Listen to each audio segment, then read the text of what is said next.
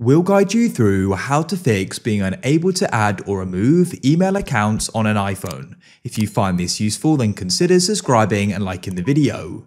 This can be super annoying. As you can see here, mine are grayed out. So what you need to do is come back to your main iPhone settings. Go and find screen time. This is due to restrictions. So scroll down into restrictions and scroll down until you see allow changes to, select accounts and select allow. If you have a passcode, enter it. If you don't know the passcode, get the person who set it up to enter it. Now go back and you can go and see I can now add or remove accounts.